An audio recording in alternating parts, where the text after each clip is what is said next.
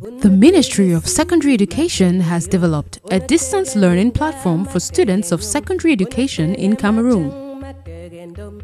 A series of lessons taught by qualified teachers for secondary school students.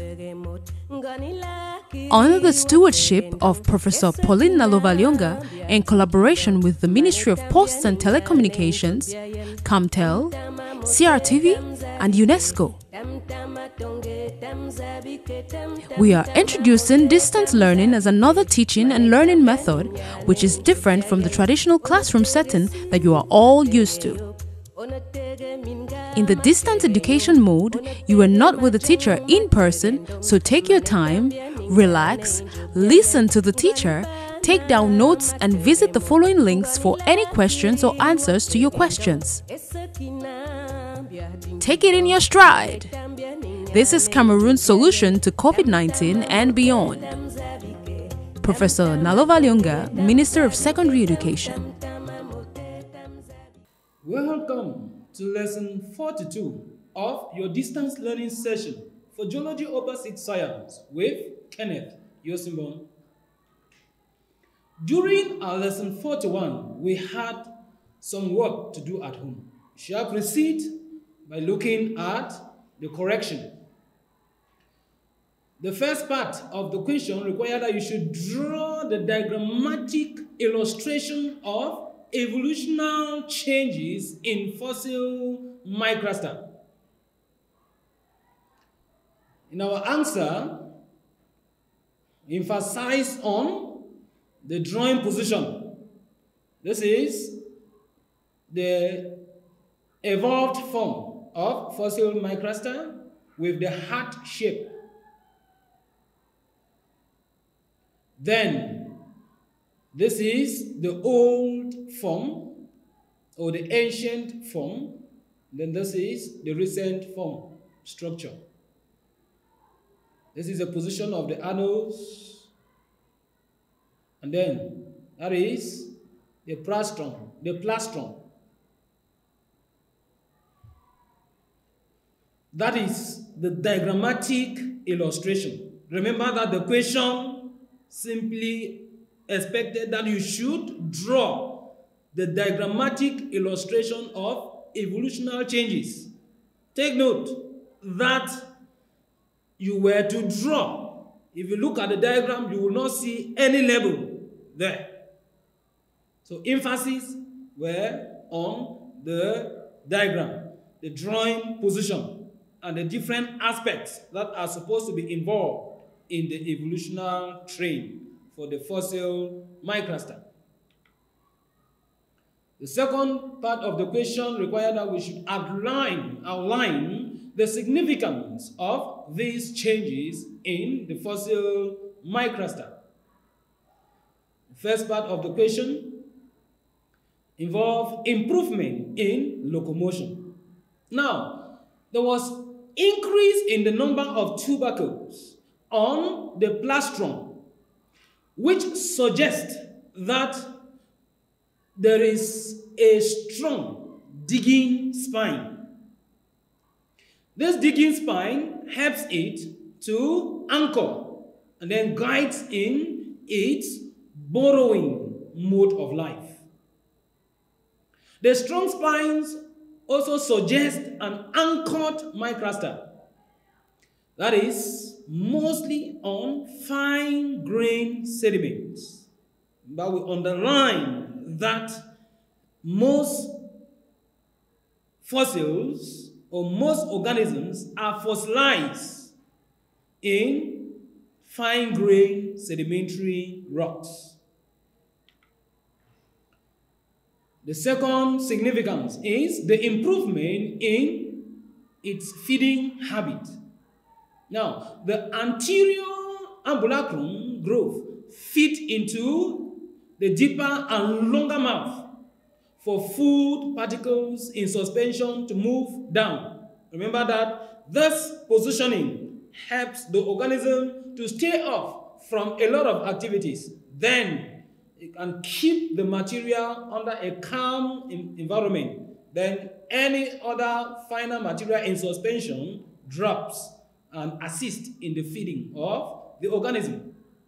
Now the mouth moves forward and the anterior ambulacrum groove fits into it.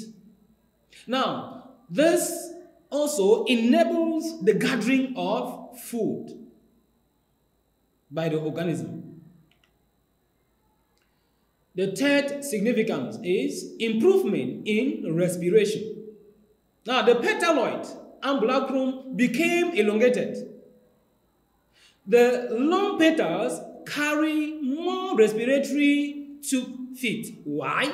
This is to help in the extraction of oxygen from oxygenated water. That improved the respiration of the organism at its living state. The fourth significance is the improvement in sanitation. The improvement of, or the movement of the periprod away from the apical system, and as well as the widening of the fasciole, implies that the extraction cilia has been improved and assists in the removal of waste. These are the significance that are involved in the evolutionary changes in fossil microstar.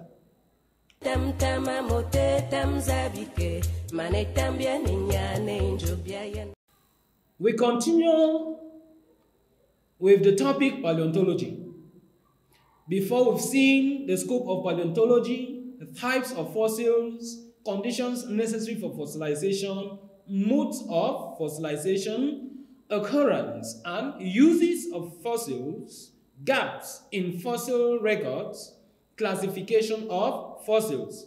We'll concentrate our lesson today on description of fossils. So, our lesson 42 is titled Description of Fossils 9.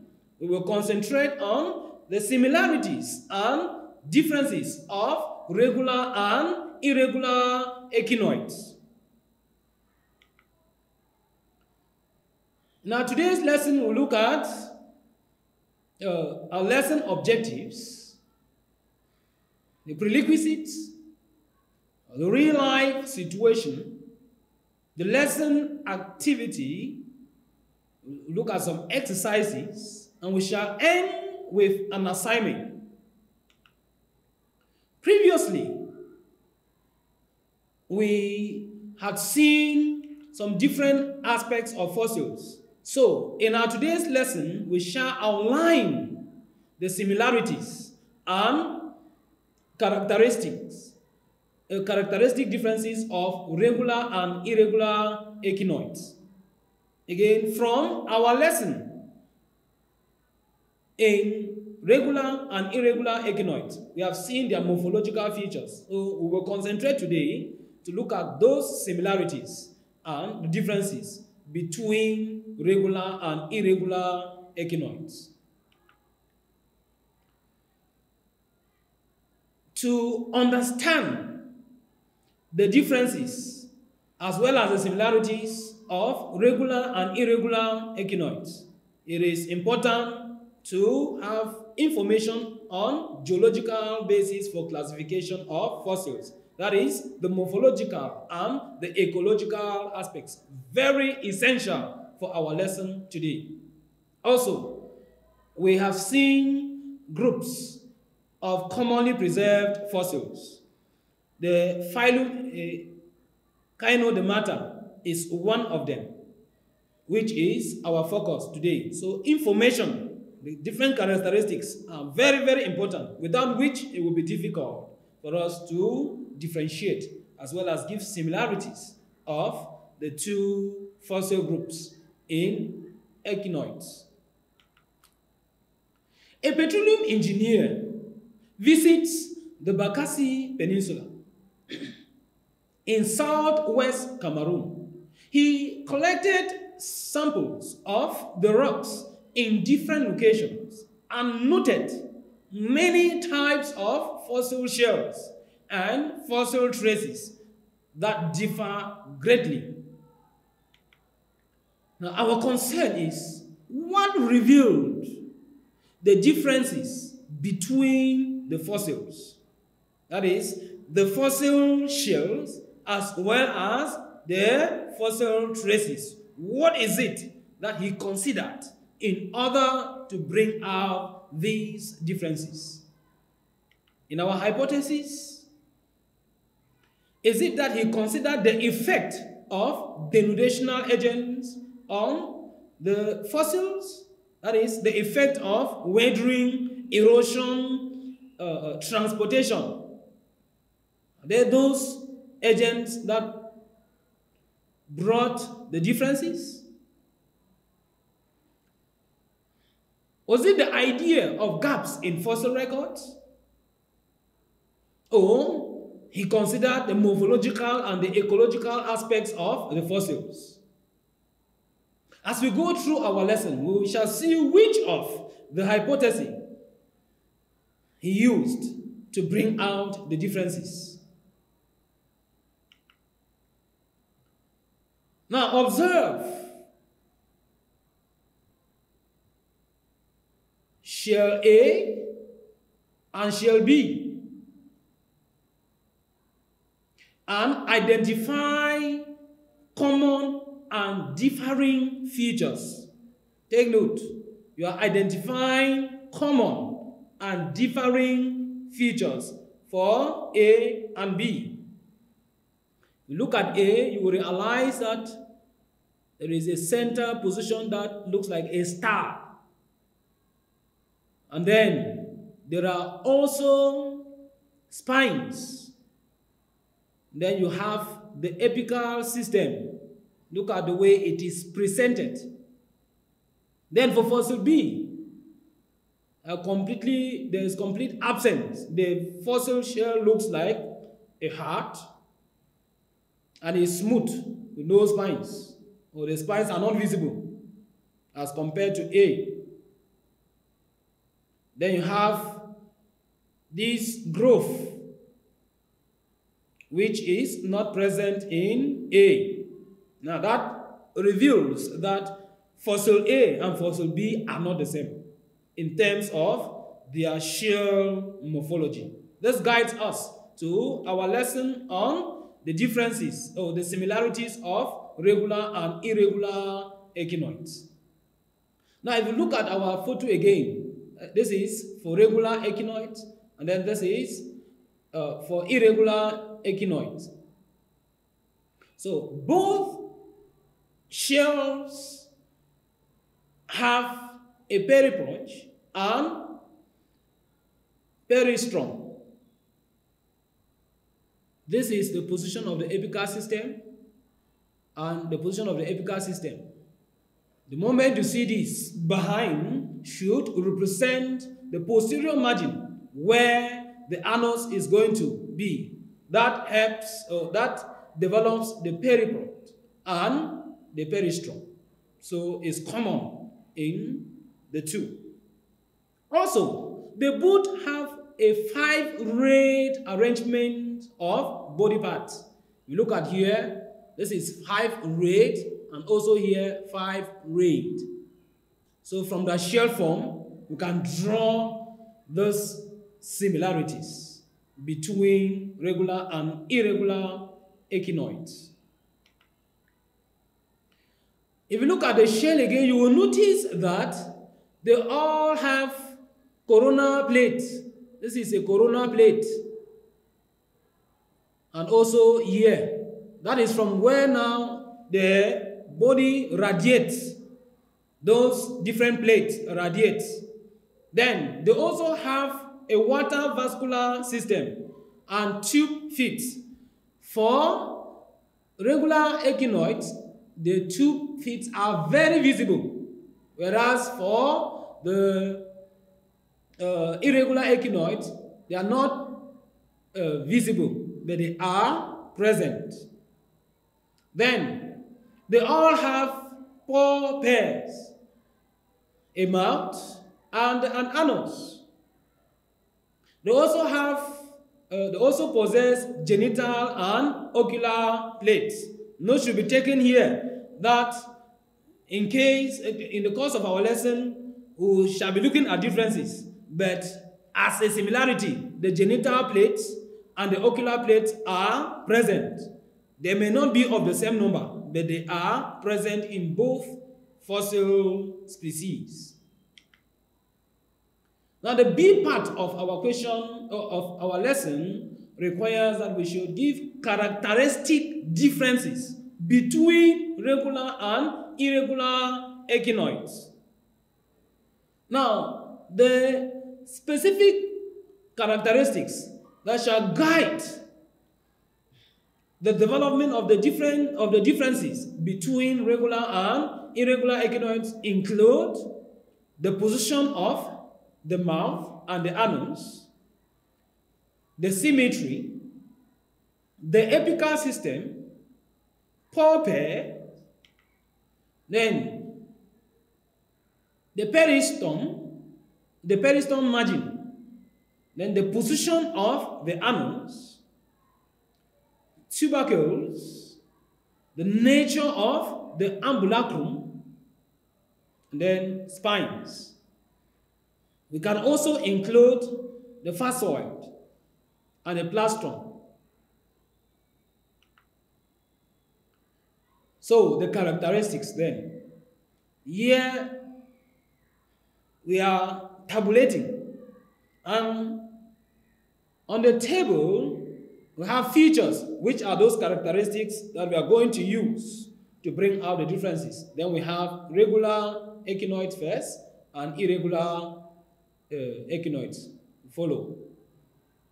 Now, based on symmetry, regular echinoids are radial, while irregular echinoids are bilateral. So, regular echinoids have a radial symmetry, and the irregular echinoids have a bilateral symmetry. Based on the position of the mouth and the anus, for regular echinoids, the anus lies within the apical system, while the mouth is at the center of the lower surface. But for irregular echinoids, the anus lies outside the apical system, and the mouth is at the anterior margin with jaws. There are some other species that will not have jaws.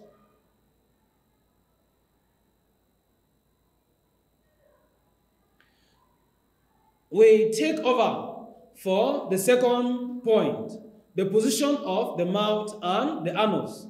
For irregular echinoids in particular, the anus lies outside the apical system, and the mouth at the anterior margin without jaws. Again, remember that we are working on these two photos. The first is for regular echinoids, and the second for irregular. The third aspect, the third characteristic we can use is the apical system. Now, for regular echinoids, they have 5 genital and 5 ocular plates.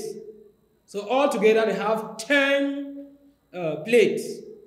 But for irregular echinoids, they have less than 5 genital plates, but with exactly 5 ocular plates. So in terms of ocular plates, they are similar, but the difference comes only in the genital plates. Based on the pulpers in regular echinoids are rounded, whereas for irregular echinoids, they are elongated. That is why they become very invisible, but present. We consider the peristome margin. For regular echinoids, the peristome margin is notched with a gill notch. Whereas for irregular echinoids, The peristome is entire with no gill notch. Remember that the notch serves as the position where the organism gathers material during its feeding. Also consider the position of the anus. For regular echinoids, the anus is always on the upper surface, whereas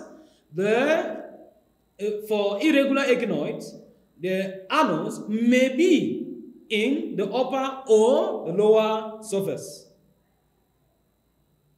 That is what makes it irregular. Then, in the seventh characteristic, we consider the tubercles. For regular echinoids, tubercles vary in sizes from large primary to small granules. Whereas for irregular echinoids, the tubercles are small and uniform in their sizes. Based on the nature of the ambulacrum, regular echinoids have no petaloids in their ambulacrum, whereas for irregular echinoids, they have an ambulacrum and petaloids. Remember that the petaloids now serve as those penta areas that gives the five-rayed nature of the body for genitals and the oculars. Then, based on the spines, regular echinoids have several size spines, whereas irregular echinoids have uniform size spines. The role of their spines is to help anchor the organism, especially in the boring position. Remember that there are some cases that will have a deep growth that will permit deep burrowing kind of life, whereas some have a shallow growth which permits shallow burrowing or thriving in shallow marine environments. Other characteristics that could be used to differentiate regular echinoids from irregular echinoids involve the plastron. The plastron is absent in regular echinoids, but in the irregular echinoid, it plays an important role, so it is present. Then, the fascia in regular echinoids is absent, but for irregular echinoids, it is present and also plays a vital role, especially with the microstar forms. So, picture-wise, the fossil type that we are using for regular echinoids is Cindaris, whereas for irregular echinoid is microstar. Remember the heart shape and the rounded shape.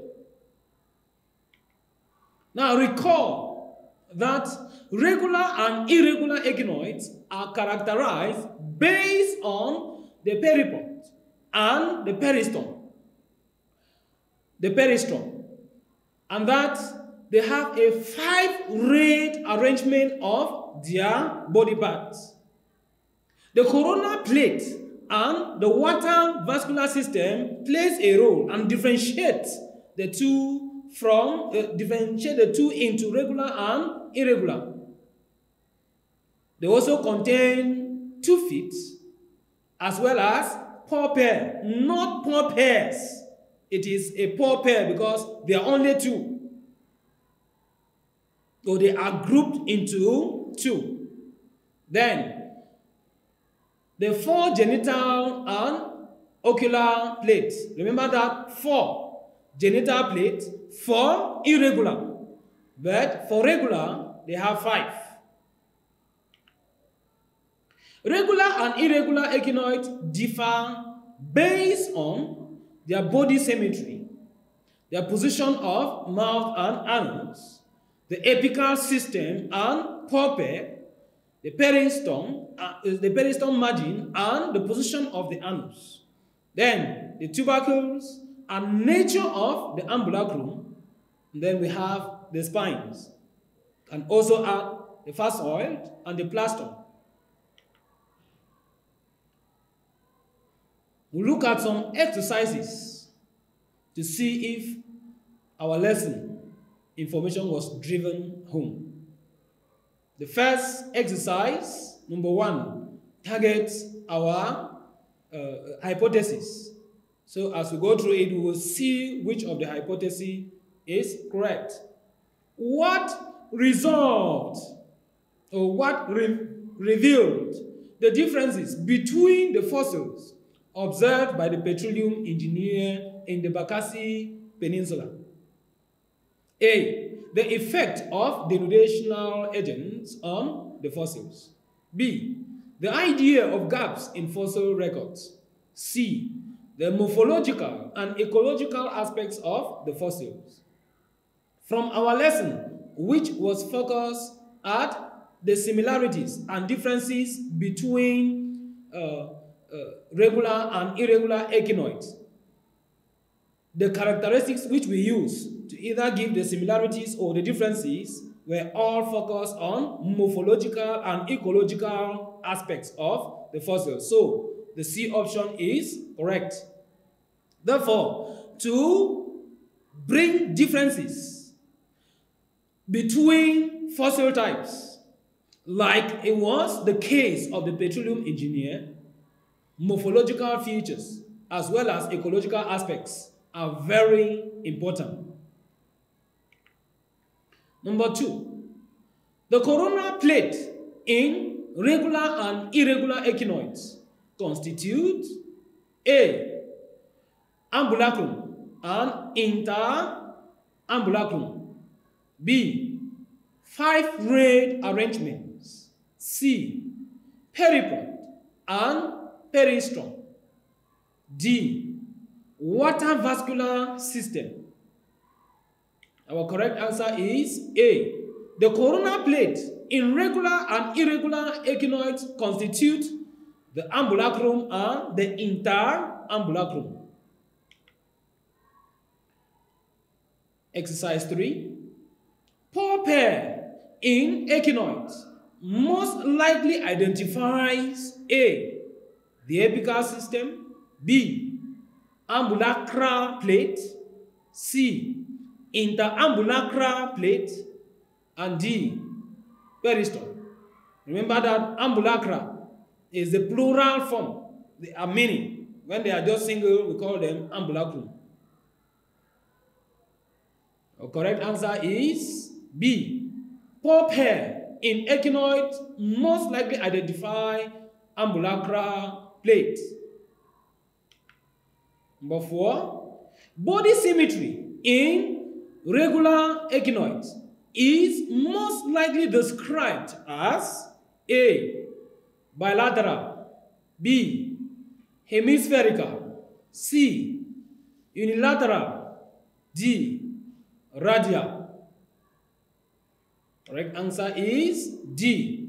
Body symmetry in regular echinoids is most likely described as radial. So the symmetry is radial. For irregular echinoid, we emphasize that it was bilateral. Number 5. Peristome. The peristome margin in irregular echinoids is A. notched, B. entire, C. rounded, D. elongated.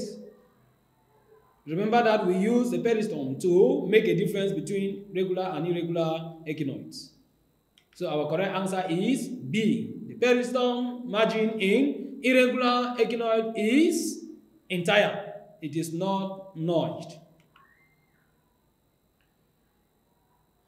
We shall take this assignment, and while at home, we'll try to develop the answers. Number 1. state two similarities between regular and irregular echinoids. 2. State 7 characteristic differences between regular and irregular echinoids. While at home, you make an attempt, and you can visit the text for a geology advanced level as well as the fundamentals of geology. It will guide you in your approach and also to read more on echinodermatas. We have come to the end of our lesson. Our next lesson will be on description of fossils 10, where we shall focus on phylum echinodermata. We will concentrate on class Crinoidea. See you in our next class. Unatege si matege yop, unatege minga matege nyum, unatege majang matege ndom, manetambia ninyane njobyayen, ngani bana matege mot, ngani lakiri watege ndong, esakina bia dinkido, manetambia ninyane njobyayen, tamtama mote tamzabike. Tam tama tonge tam zabike tam tam tama mote tam zabike mane tambia ninyane njobyayen